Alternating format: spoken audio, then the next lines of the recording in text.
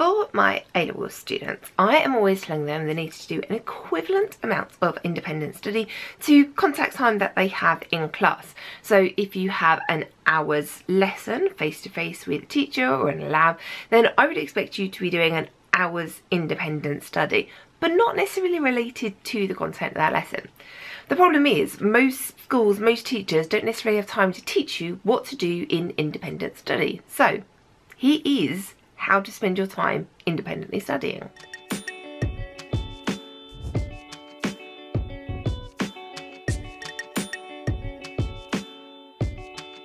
So at A-level you are a lot more independent. There is a lot more emphasis on you as students to go away and do work outside of class, over and above the classwork and the homework. So when we're talking about independent study, this actually starts off in class. Because what I want you to do in class is to not worry about copying down every single thing that the teacher says or copying down every single thing that's on the board. Make rough notes.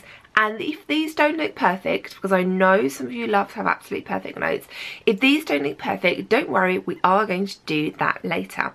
Now, lots and lots of teachers will provide you with their PowerPoints. It's a very, very normal thing to do for sixth formers. Either they'll just pop them up on the VLE and Advanced and you can print them out and take them to the lesson so you don't actually have to copy down anything on the board, you've already got it in front of you, or keep it on a shared area somewhere, or give them to you as handouts during lessons. This is something that is really, really helpful. So if your teacher isn't currently doing that at the moment, ask them if they can. And that way you won't have to worry about writing down what's on the board or everything your teacher says. You can just focus on trying to understand the new concepts and then doing the classwork. Now, with this set of notes, the classwork that you've done, you are generally going to forget a whole chunk of it as soon as you walk out that door. This is completely normal, okay? Do not freak out about it. Don't worry, as soon as you stop doing it, you might go from chemistry straight to French, where you're using a completely different set of skills and the exact details of the mechanism that you were doing in chemistry has been completely forgotten. Don't worry. As part of your independent study, I want you to take the notes that you did in class, and I'd like this to be within a week of the lesson. So within a week, say you've got 5 hours worth of lessons in a week. Within a week, I'd like you to have copied up neatly those 5 hours worth of notes. Now I do mean copied up neatly, because what we are doing here is we're making our revision notes, our revision folders. So you are going to need a set of folders for each subject to have at home. Your classwork notes stay in your school folder, which travels to and from school. But what we're going to do is copy these up neatly. We're basically making our own version of a revision guide. Now, to the notes that you're copying up from your classwork notes, these are the ones that you make look perfect. These are the ones you make look neat. And to these, we need to add as many examples as you can find. Now, we're not doing actually a lot of thinking here. I'm not asking you to answer a load of questions. I'm just asking you to find examples and collate them and put them all in one place, so that when we come back to it later, everything we need is in that one place. We can be making flashcards of our keywords. We can be adding in little bits, color coding our keywords, but make sure we have enough examples from videos or from textbooks or from any other source added into your notes. And this applies for every single subject. It is at this point, if there is anything you don't understand about the classwork, make sure you either go back to your teacher and say, I didn't understand this bit, can you clarify it? Or you go and find another source that will explain it in a different way to help you understand it. So the first time, maybe we're a bit sketchy, but the second time when we write a couple of notes, that's when we properly make sure we know what we're doing. Within a month of that lesson, and yeah, you are going to need to keep a list in the front of your folder of the lessons, notes written up, reviewed within a month, reviewed within 3 months. You are going to need to do this. Within a month of that lesson, what I'd like you to do is to review your notes, and that is literally spending 5 minutes looking over your notes, not necessarily adding anything to them.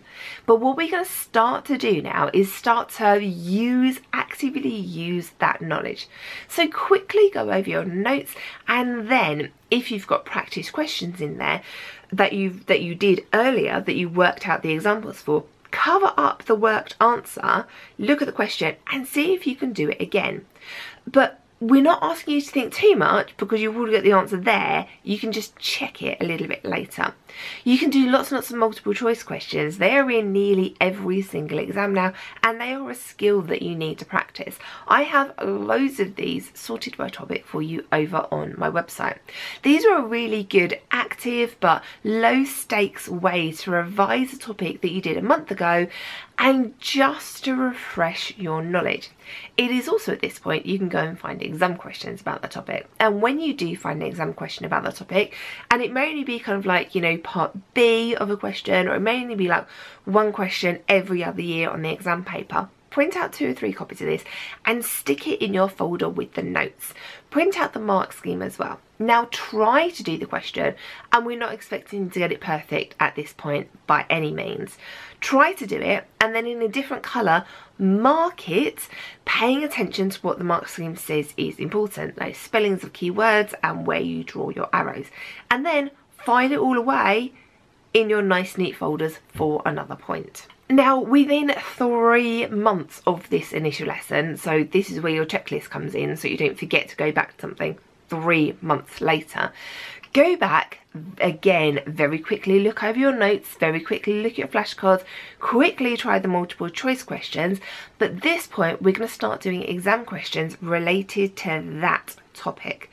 Now you should, if you've been paying attention to what I've been saying, have these printed ready waiting for you in your folder, because we did that as part of kind of like the 1 month review of how to revise, study something. So they should be there ready and waiting for you. And then have a go at those questions, look at the mark scheme and see if we can get it bang on at this point. Then when we come to revise, say 6 months, a year later, this topic, in your folder you have a perfect set of notes that you filled in any gaps of understanding. You've got lots and lots of worked examples, you've got flashcards, you've tried the multiple choice questions a few times, and you've got exam questions marked and improved with the mark scheme for every single topic waiting for you in your folder. I know this seems like a lot of work, but if you keep on top of it and do everything little bit by little bit by little bit, because each of those review bits, the, you know, writing up the notes, that should probably take you about 15-20 minutes. The going back after a month, again, I'm only asking you to do 10-15 minutes of trying an exam question, trying a few multiple choice questions. So each of these isn't like hours and hours worth of revision, but 15-20 minutes within a week, 15-20 minutes within a month, and then 15-20 minutes within 3 months, all for one lesson, one contact time that you had with your teacher. And this constant going back little and often to a topic is really, really going to secure it in your long-term memory, and you will have made yourself, for very, very cheap, because I'm not suggesting you go out and buy loads and loads of revision guides, for very, very cheap, a brilliant revision resource. Now there are lots of revision guides out there which have lots and lots of exam questions in, and they are a brilliant thing to add in, but make sure when you are buying a revision guide it is one that has questions in, because something that is just a very, very short textbook with no extra questions in, I'm not sure that sort of thing is worth the money, because, you know, I make you videos that do exactly the same thing for free and you just have to sit there and write out the video. So I'd say those kind of things aren't very good use of money, but the ones that have loads and loads of questions in, like with trivial questions and then exam practice questions, those ones are a brilliant use of your money. So there you go, guys. That is how to do independent study for A-level. You have a lesson, you spend a little bit of time writing up, you spend a little bit of time sourcing out questions, you spend a little bit of time revising questions. Now, if you're going to do an hour's independent study, it could be you spend 20 minutes writing up one of the lessons from this week, the next 20 minutes doing a month review for a completely different subject, and then the third 20 minutes a 3-month review for your third or fourth subject. So this can fit in with your independent study really, really well. Good luck, guys. I hope you find this helpful. I'm gonna have lots more things to help you study coming up.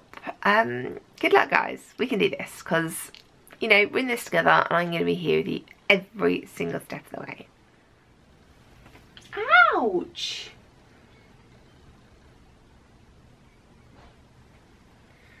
This is why in some videos I have unexplained scratches.